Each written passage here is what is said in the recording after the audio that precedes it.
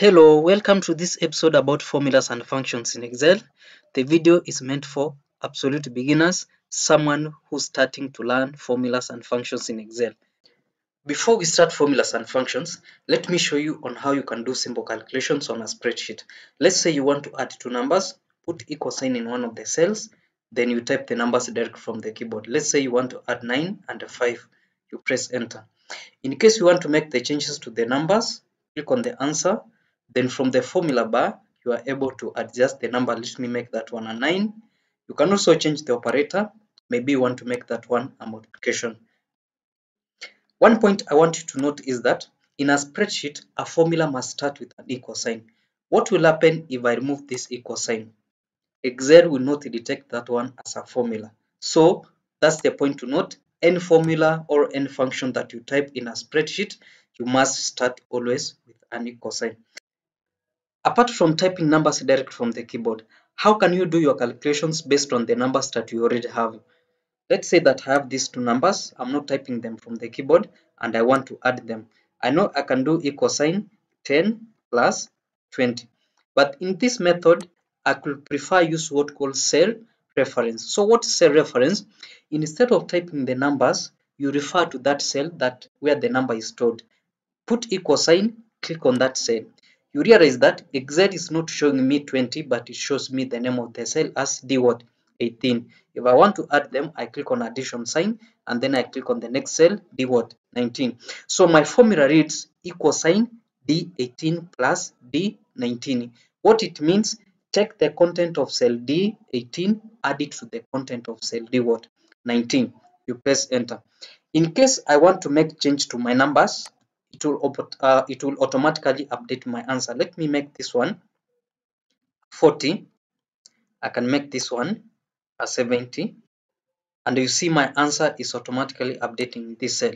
But what I want you to notice that in this cell, you can only type numbers. What will happen if I put a text? Excel will not be able to add a text to what? A number. You see you get error in that answer. So in the future, in my upcoming videos, I'll be making a video on the common errors that you are likely to get when using a spreadsheet. Don't forget to subscribe so that you can be notified when I make that video. Let me change this one to a number. Let me make that one even 5. Press enter. The next thing that you can do, you can type the name of the cells direct from the keyboard instead of clicking on them. But for me, I find clicking much easier than typing.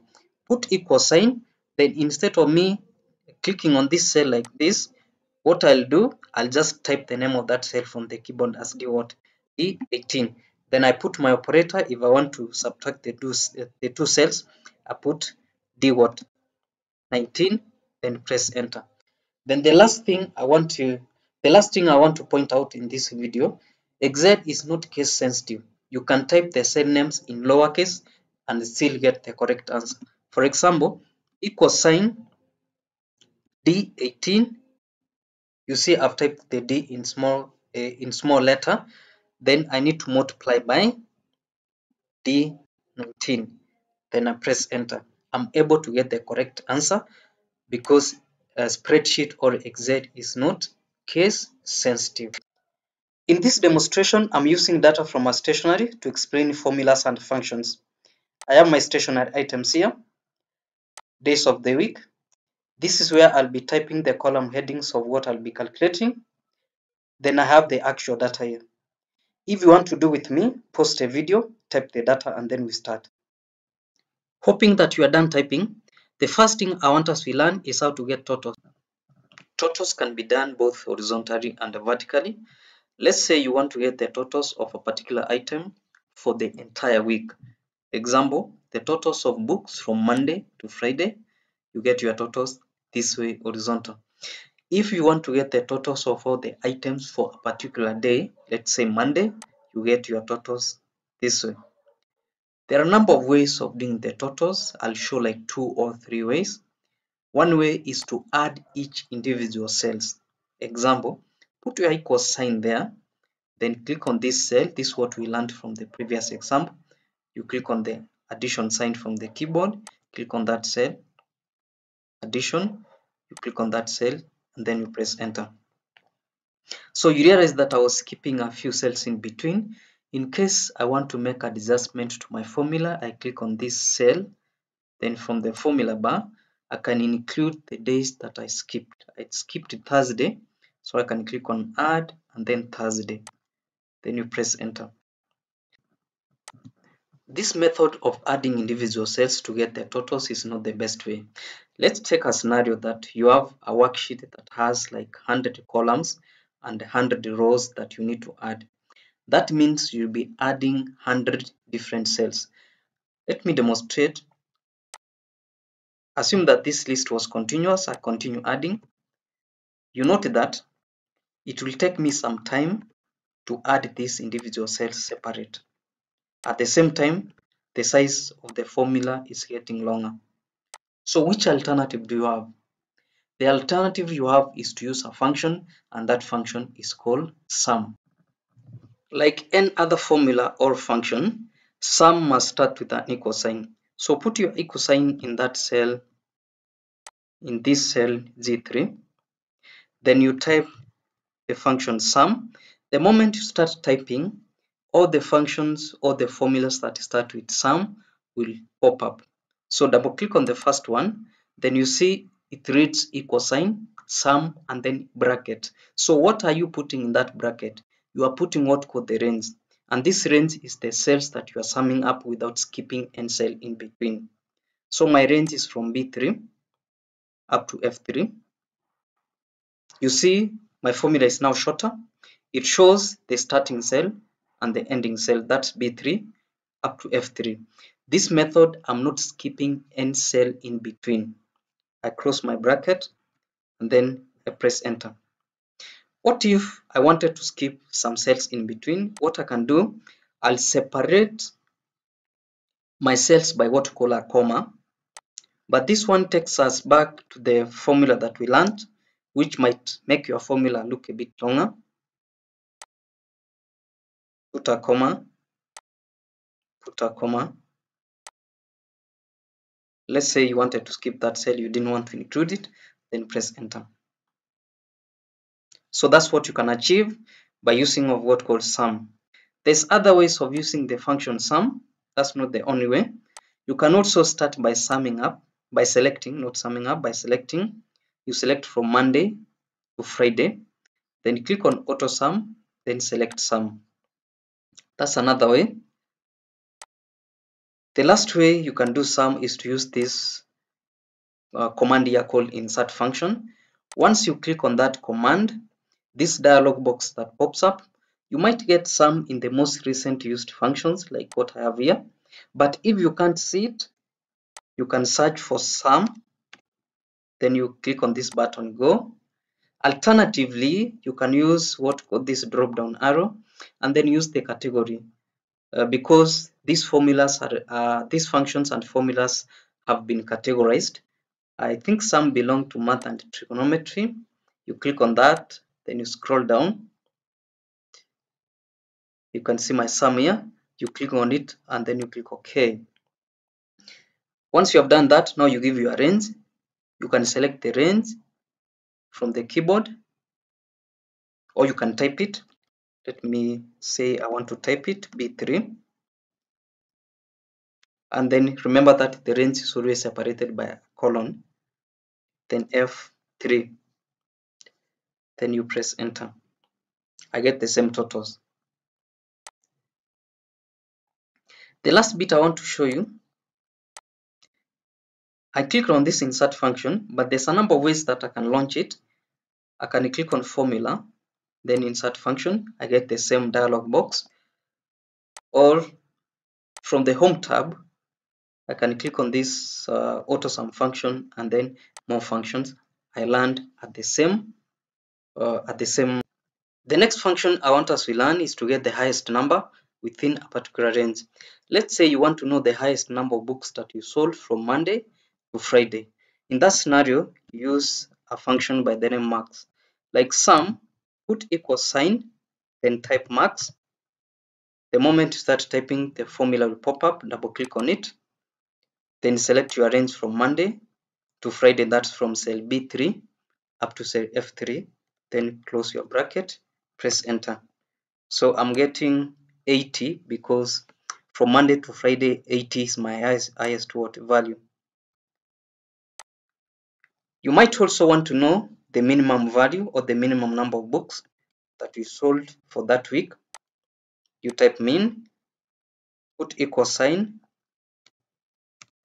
min function, double click on it, then put your range between cell B3 up to F3, close the bracket, press enter from the keyboard. The next function is called average. You may want to know averagely how many books were you selling per day. Put equal sign, just like the other function that we have learned.